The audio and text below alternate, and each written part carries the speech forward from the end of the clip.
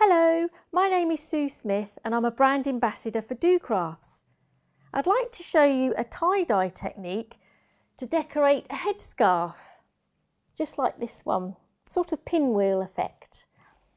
I'll show you how to do this. First of all, get yourself some white cotton fabric, about 53 centimetres across and a little bit more to allow for seam allowance. And then we're going to ruche up the fabric using a fork.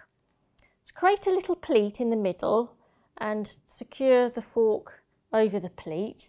And then all you do is twist the fork around and press down so it all gathers up and you keep the pleats flattened. Press the fork down as you twist.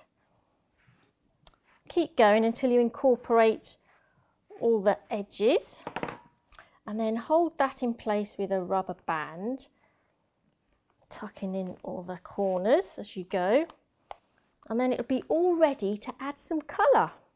I'm going to use the Marabou Fashion Spray, and I've got a lovely purple colour. We're going to use quite a lot of the paint, so don't be shy, and then just spray away all across the top surface. Apply lots of paint like that. And then the second process, you could do that now while it's damp or wait. I think it might give different effects, but we'll find out. I've got another plate here and I'm going to use watered down paint as well. So I've just got a little bit of water. I'm just going to spray the water a couple of times, a few times, just to make it nice and watery, and then just tip that out onto the plate so you've got a little reservoir of colour. And then we're going to pick up our pinwheel, and on the underside you can see that it's quite flat because we've pressed down onto the table, so that's going to soak up that lovely colour in a sort of different way really, as opposed to the top. It soaks it up quite well, as you can see, so just add a little bit more, because I'd like to have more colour than white, I think, but it's nice to have bits of white showing as well. Okay, and then you can leave that overnight preferably, which I've done that with this one. So this is going to be exciting because we can unravel it, and I haven't unravelled it yet, so we can see what lovely pattern we're going to get. So when it's all nice and dry, take the rubber band off. This one, I've done it exactly like this process without waiting for the top paint to dry. I just wondered to see what effects I'm going to get this time. So unravel it.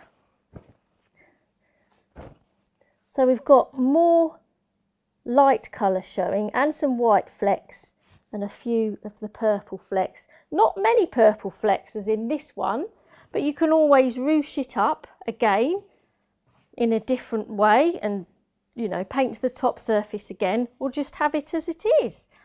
You never know what you're going to get, so it's quite exciting. That's what I like about this technique. And then to finish off, just to give it that extra bit of pattern, we're going to incorporate some silver paint, and we've got here the Artiste silver paint for fabric. And we're just going to add that with a brush once it's obviously completely dry. Just going to brush the top of the crease areas just to give it that little bit of silver shine, adds a bit of texture and interest radiating out there. And then to fix these patterns and the paint, all you do is to iron it on your normal fairly hot iron, because it's cotton, on the reverse, and then that fixes it and it'll allow it to be washed. So go all over with the silver paint, and then you can just machine stitch a border around the edge, and then you've got your headscarf finished. Simple effect, nice easy technique. Have a go yourself. Thank you for watching.